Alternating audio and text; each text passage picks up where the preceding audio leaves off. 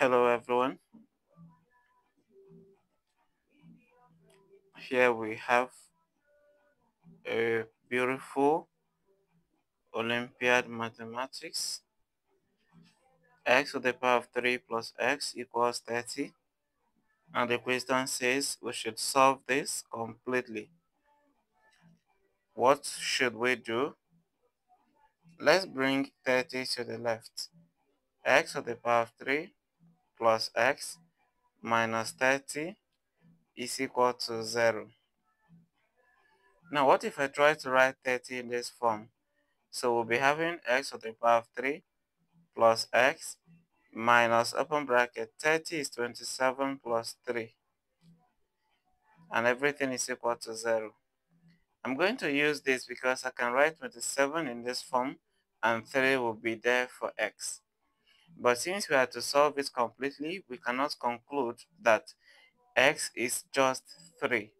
That will not give us a complete solution.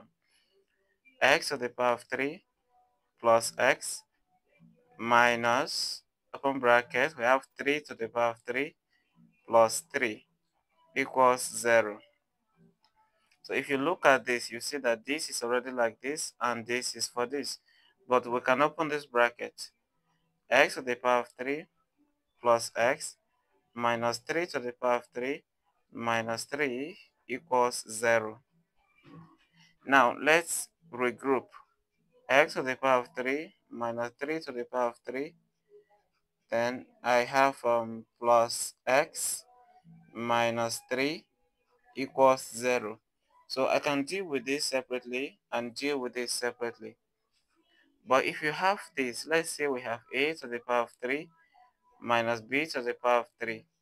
This is equal to a minus b, close that, into a squared plus ab plus b squared. Okay, so this is what we have. And I'm going to apply the same thing. I'm going to express this in this form. Our a minus b is x minus 3.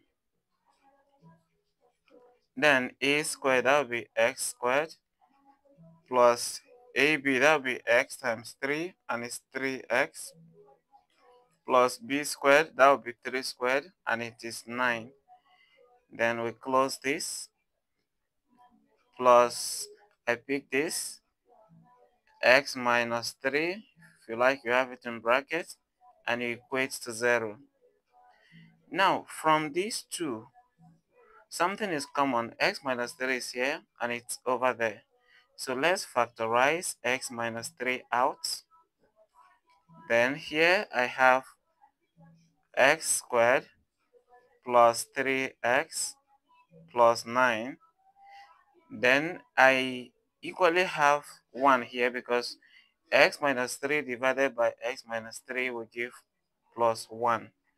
Then we close this and equates to 0. X minus 3 is still a factor.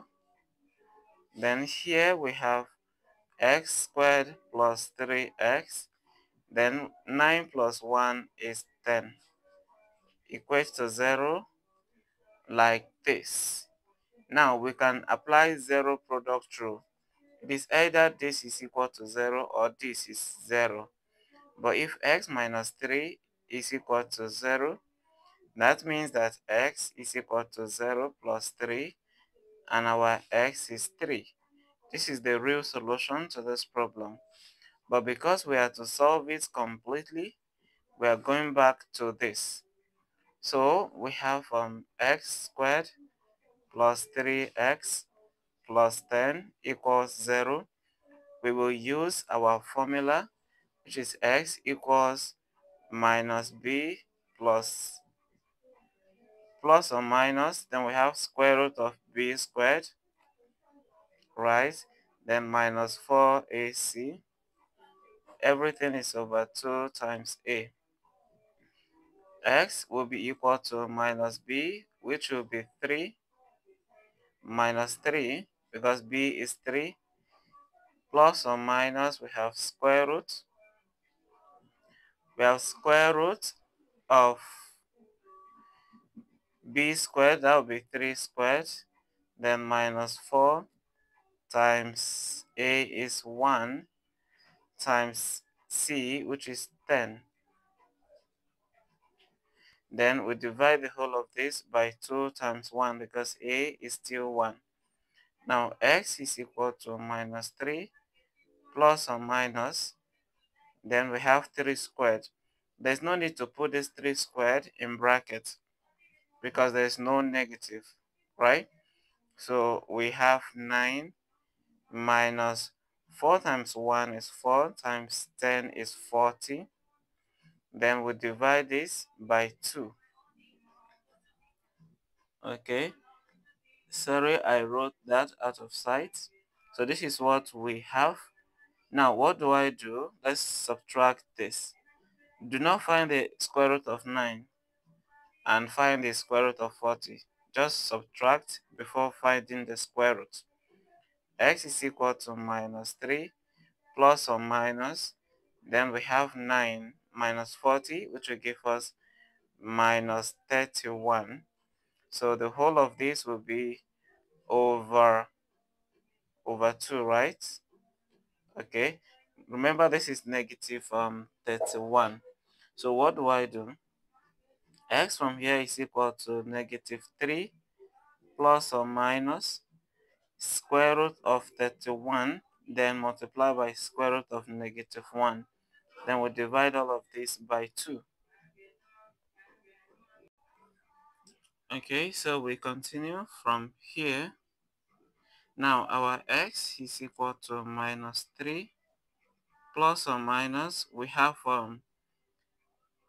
square root of 31 multiplied by square root of negative 1 is imaginary. So we put I, then this is over 2. This can be rearranged so that x is equal to minus 3 plus or minus, we have I square root of 31, then we divide by 2. Now I wouldn't want us to get the decimal value for square root of 31. So we can say that our x is equal to minus 3 plus I square root of 31 over 2, or minus 3 minus I square root of 31 over 2. So this is what we have. Now bringing the three solutions together, we got x1, which is 3 before. Then we have x2, which is minus 3 plus I square root of 31 over 2. Then our x3, which is minus 3 minus I square root of 31, and that is over 2. So these are the three solutions to the equation. Thank you for watching to the end.